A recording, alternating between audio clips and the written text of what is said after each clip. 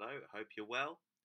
This video is about video files and in particular how to convert an MKV file into an M4V format which the Mac will be able to use easier in software like iMovie. So if you're trying to import media into iMovie and it's not working, it might be the file format. MKV files will not import into iMovie, so you just need to convert it. Luckily we can do this using trusty VLC software. So what I've done is I've opened the video in VLC. I just installed VLC. There's another video on my channel if you haven't installed it yet. And you can just double click it or right click and open with VLC media player, which is completely free and easy to download, by the way. The next step is to open up this menu here for convert or stream. So if we do that, in fact we have to open this file again anyway. So I'm just going to drag it in, or you could click this little box.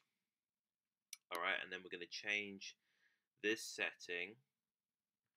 Alright, so actually this MP4 option, we can try that. That should work fine. It's got the option here to customize. So for video, I want to keep the original video track, and I want to keep the original audio track. I've got MP4 selected, apply, save as file. Need to select where that's going to go. I'm going to put it in movies and I'm going to save it to converted video.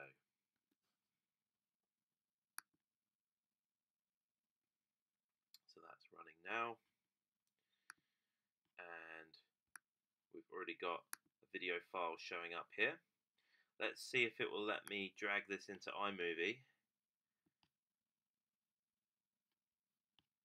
And here we go. Let's just make sure it plays. Perfect. There you go. So it was that simple. That's how you can get an MKV file into a different format and import it into iMovie. Alright, if you need anything, just get in touch. Thank you very much.